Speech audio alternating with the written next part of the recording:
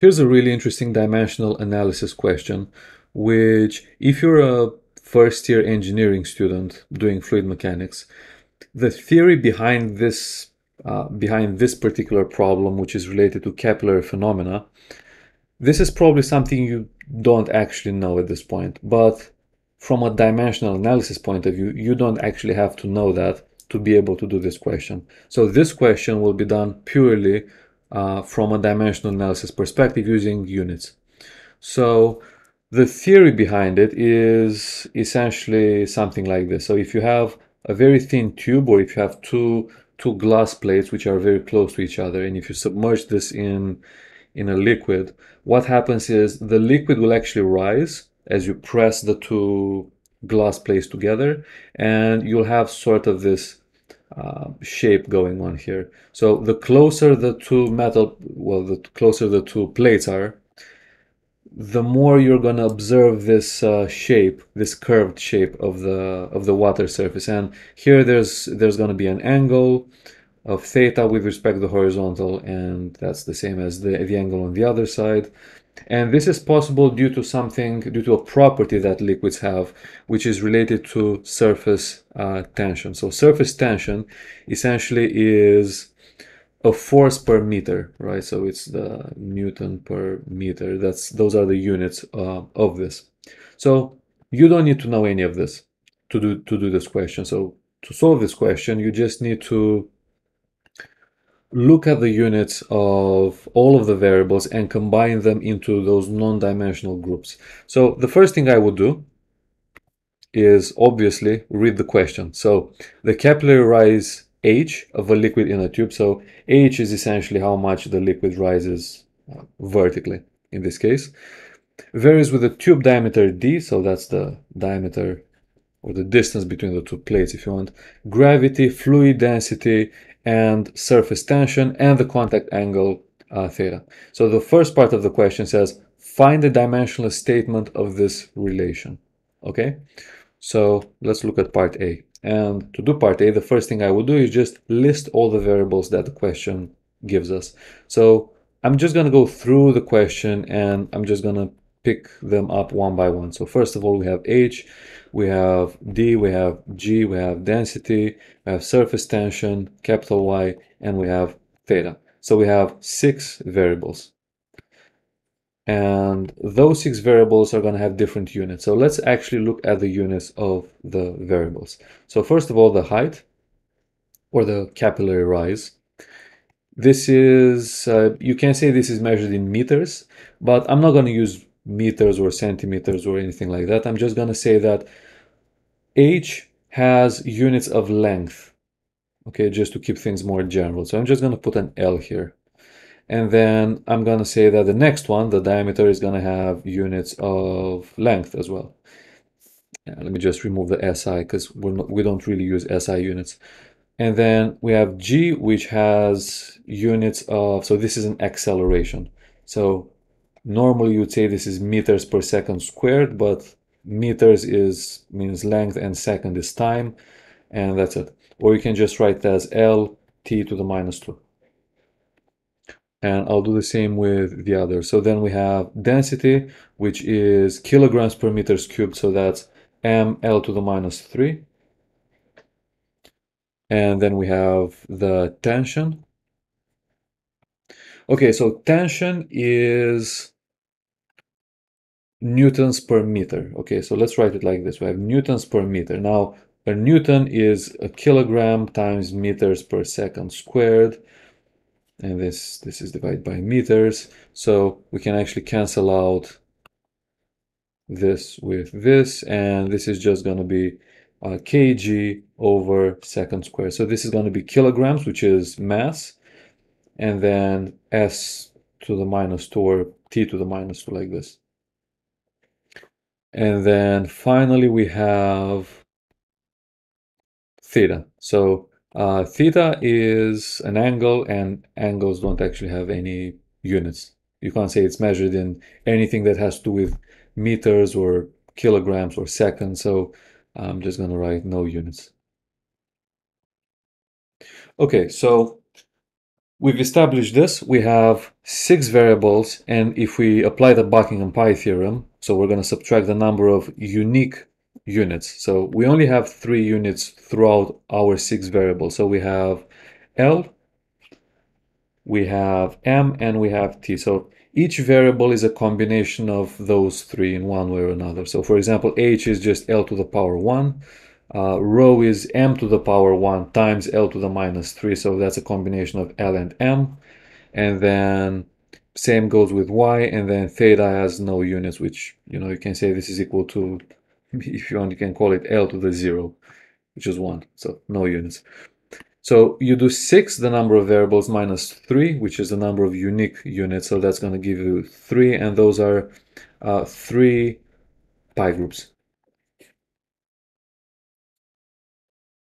So our pi groups are going to be pi 1, pi 2, and pi 3.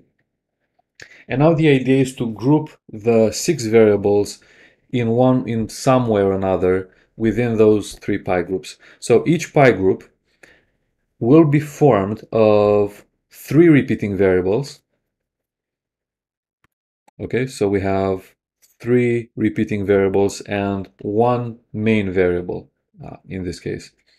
So the repeating variables are going to be taken as those 3. Now, technically, you can choose them in whichever way you want, but given this problem and given the fact that the problem wants us to find, for example, H, and we also have this surface tension here to look at, I would say that H, Y, and theta, those are our main variables. So the repeating variables, D, G, and rho, those are going to be present in each of the pi groups. So we have D, G, and rho, and then we have D, G, and rho once again.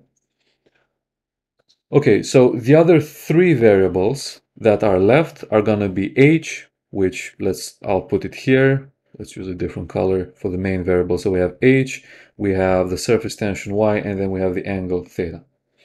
So each pi group has 1 main variable and 3 repeating variables. So the next thing to do is to look at each pi group and turn that into a non-dimensional variable.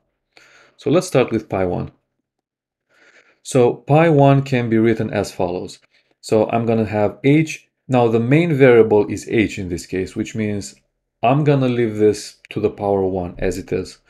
And then the other 3 I'm going to write as D to the power A times G to the power B times rho to the power C. So those powers are unknowns, but they have to be such that whatever comes out of this whole multiplication should have no units.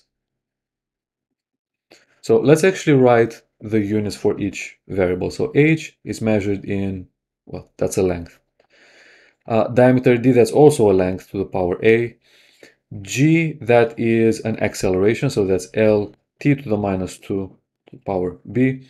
And then we have rho, which is M L to the minus 3 to the power C. Right, so this should be L to the 0, M to the 0, and T to the 0.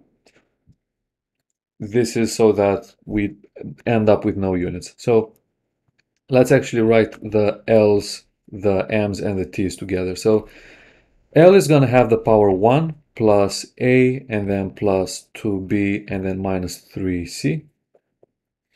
And then we have M to the power of C, and then we have T to the power of minus 2B.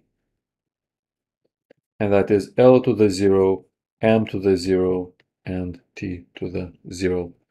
What do we do now? We just compare the exponents, and that's it. So we have this is equal to this, we have this has to be equal to this, and we have this which has to equal to this.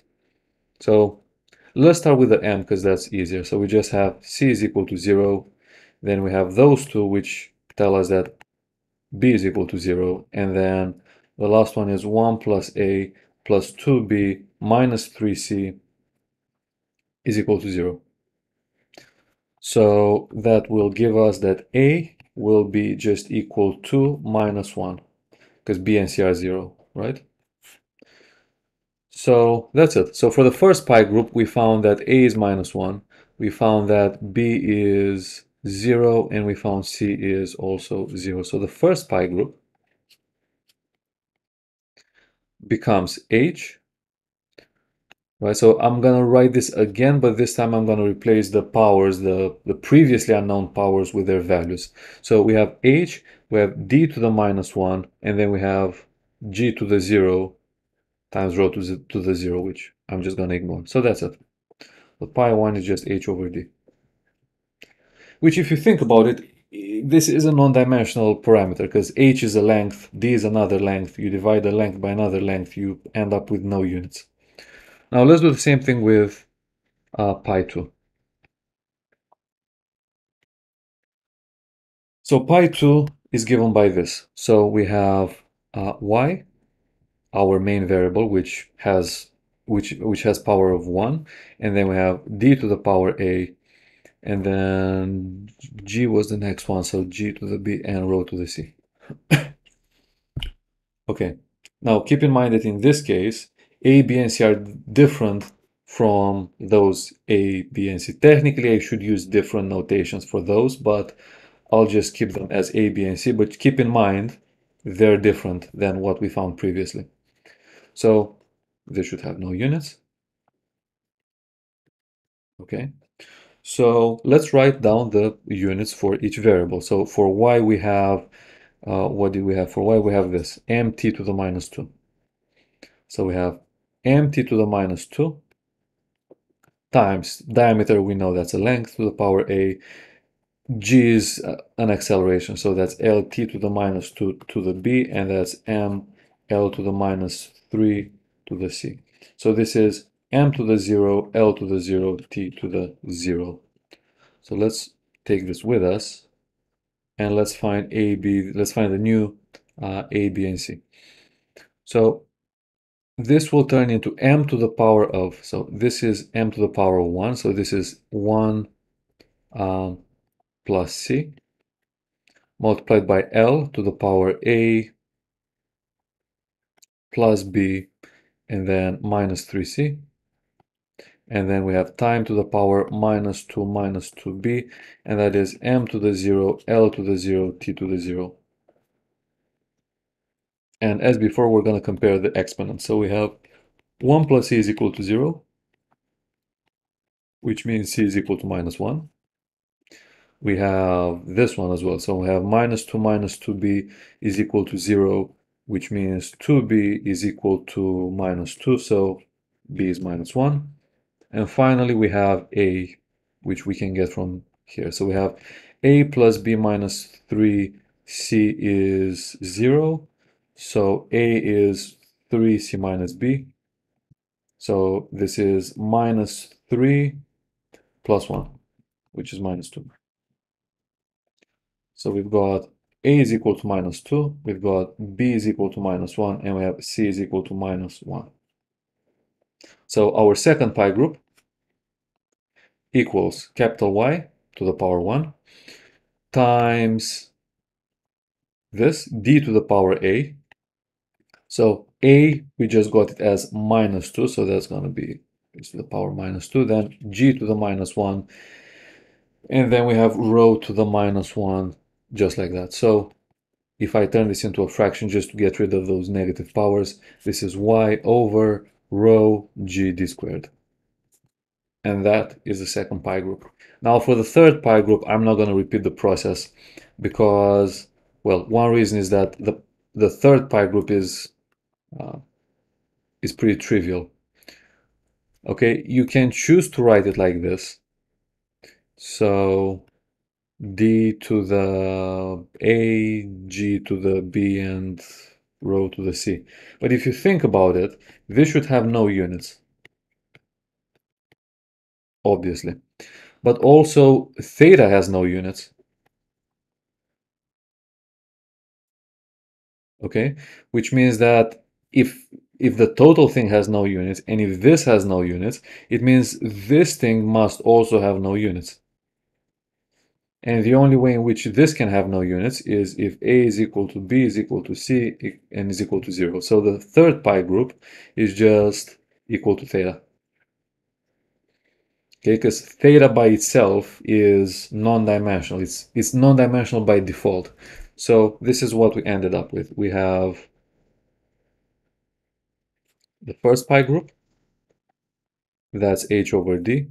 The second pi group, that is the surface tension over rho g d squared. And we have the third pi group, which is just theta.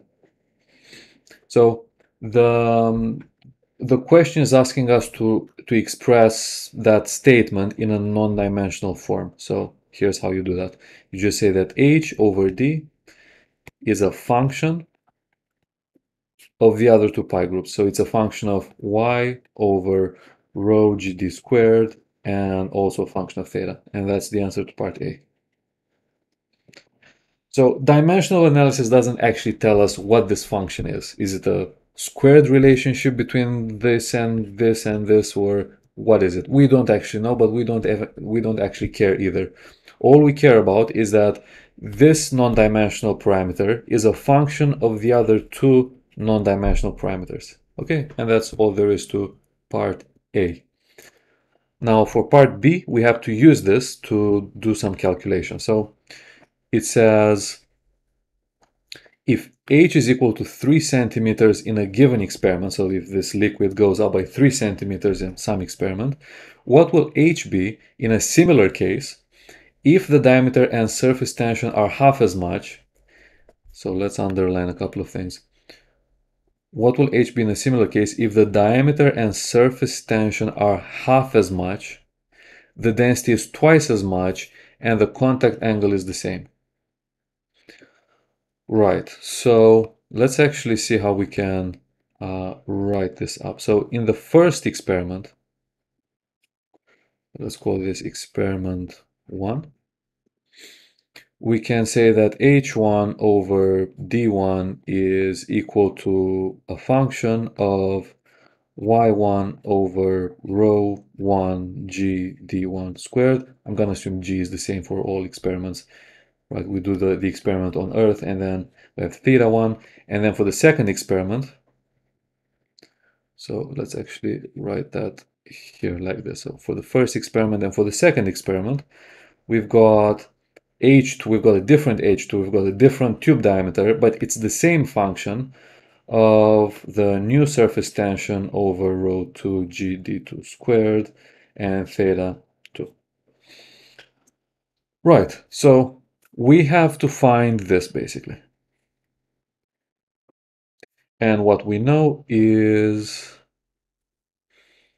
I think what we know is, yeah, we just know h1. So we know h1 as 3 centimeters, and the question is asking what is h2. So let's look at what the question is telling us in terms of those ratios of surface tension, diameters, and so on. Now, on one hand, it says that the contact angle is the same for both. Okay, so if the contact angle is the same for both, it means theta is the same for both. So there's no reason in calling it theta 1 and theta 2, it's just theta 1 for both. Okay, now let's take this here and let's see what we can do with it. So the surface tension 2 over rho 2 g d2 squared can also be written as follows. We know that the surface tension is half as much. So the surface tension is half as much as in the first case. So this y2 is y1 over 2 divided by, and then the density 2, it says the density is twice as much, which means that this is 2 rho 1 times g, and the diameter is also half. So the diameter would be d1 over 2, and this is squared. Okay, so we know that y2 is equal to y1 over 2. We know that rho 2 is equal to 2 rho 1, and we know d2 is equal to d1 over 2. That's what the question tells us, and of course we also know theta 2 is the same as theta 1.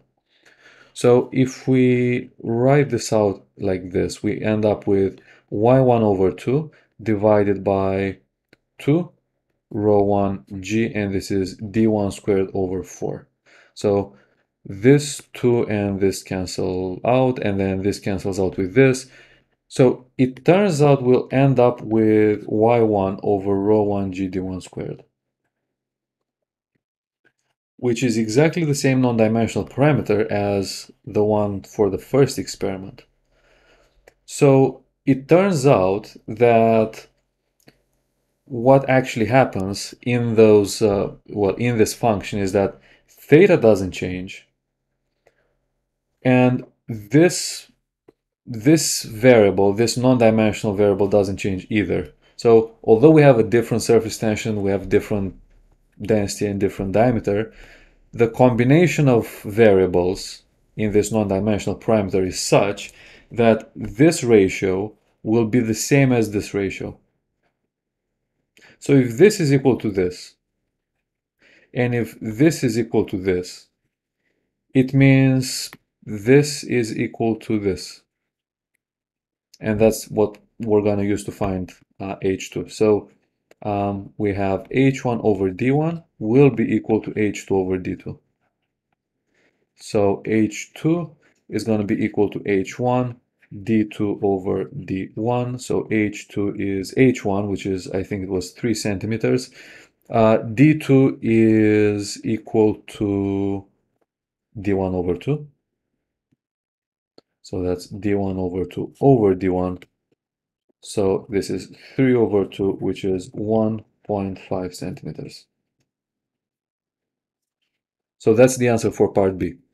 If those variables change in the second experiment in this particular way, only then will this quantity be the same as this quantity here. So you can do a cross multiplication and find what h2 is. And that's because the arguments of the function are the same. So the theta and the non-dimensional surface tension are the same for both experiments.